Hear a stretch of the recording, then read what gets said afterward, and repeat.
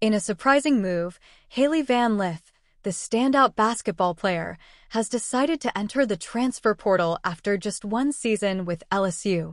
Reports surfaced on Thursday confirming Van Lith's decision, following LSU's loss to Iowa in the Elite Eight, which likely marked her final game with the Tigers.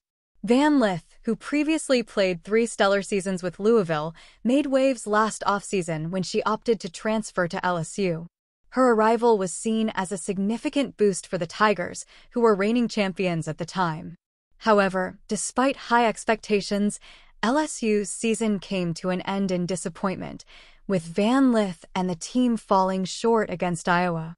Throughout the season, Van Lith faced challenges, including a defensive matchup against Iowa's star Caitlin Clark, which proved to be difficult for the LSU guard.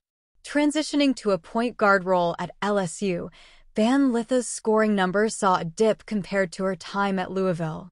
Despite this, LSU coach Kim Mulkey commended Van Lith's contributions, praising her unselfish play. Speculations arose about Van Lith's potential entry into the WNBA draft, especially after she hinted at her readiness for the professional league. However, when the draft list was released, her name was notably absent, indicating her decision to forego the draft this year. Van Lith's decision not to enter the WNBA draft means she will not join the likes of Caitlin Clark, Angel Reese, Camila Cardoso, and Cameron Brink in this year's draft class. As Van Lith explores her options in the transfer portal, basketball fans eagerly await her next move and where she will continue her collegiate career. Stay tuned for more updates on this developing story.